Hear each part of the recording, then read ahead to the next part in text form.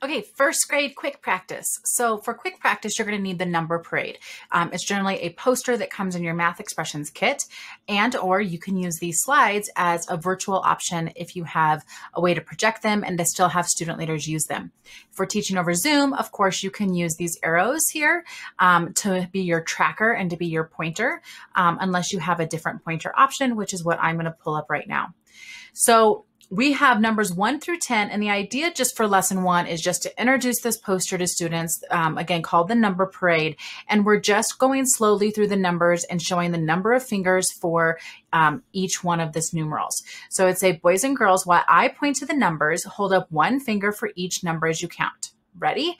And then we go 1, 2, 3, 4, 5, and we're just counting on our fingers. Now, boys and girls, that was slow. Now let's go fast. Ready?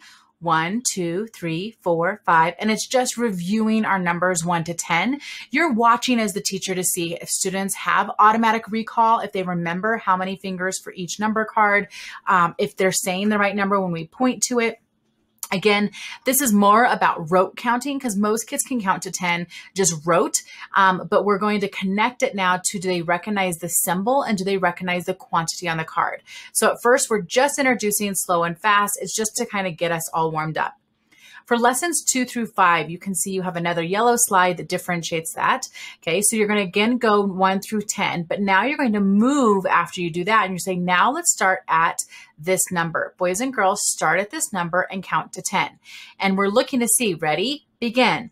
5, 6. Instead of saying, let's start at 5, ask students, ready, begin, and see what number they say first, right? Do they recognize that number? And now we're going to go 5, 6, 7. So being able to count, starting at a number and forward is a part of that counting on standard that we work on in first grade.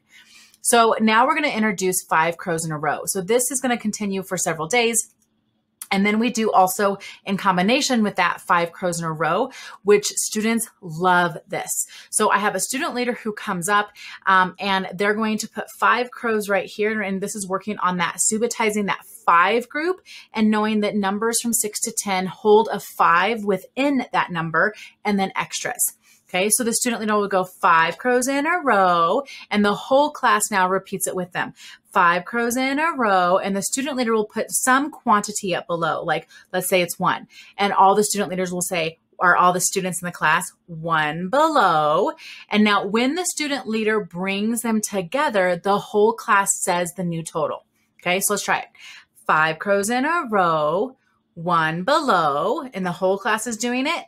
6. 5 crows in a row, 4 below, 9. So in the beginning, you can do it in order. 1 below, 6, 2 below, 7. And it's subitizing that 5 group and then the extras. And then they can start just doing whatever the student leader wants to do to go through several of them. But the whole class will do it together.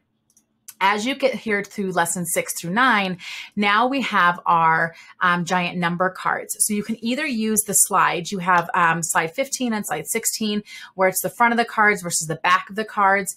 When you get to lesson 7 through 9, you can see that it's the exact same thing. Okay, so same idea. So really, once you get to lesson 6, then you're going to repeat this. So you're going to do 5 crows in a row, and then you're going to do our giant number cards. Now, this is something that also happens in kindergarten. So hopefully we're reviewing this. It's not brand new learning. If it is, then it's going to be a great review for them. Okay, so this is going to tell us even more who remembers and recognizes their numbers and build automaticity with that. Okay, so it's called say and show. So I'm going to show you a number and you're going to quickly show me as fast as you can that number of fingers on your hands. Ready? Class? And they would show me 6. And I'd say, say it. 6, and we would count our fingers. 1, 2, 3, 4, 5, 6. Or you could say, let's do it fast. 5, 5, 6. But for most of your firsties, we're still just like making sure they got to the 6. You're going to show them this card, and some students are going to, okay, we're looking for automatic fingers, which is only going to come in time. Okay, so how many of our kids just automatically knew that it was 6? How many kids had to count their fingers for 6? You're just looking for that information. Okay, and then students would show a different number. So you can do it in order, and then you can start to do it randomly where you point to each card. So if you're doing your slide, you would point to, let's say, class, and they would show you quickly. The idea is no words. Okay, we know on blurting, I have kids show their fingers right in front of them so that it's not up in the air. When it's in the air, everyone's kind of copying what they see. So it's right here. Show me your fingers. Boys and girls, what's the number? 7. Okay, new card. Class, what is it?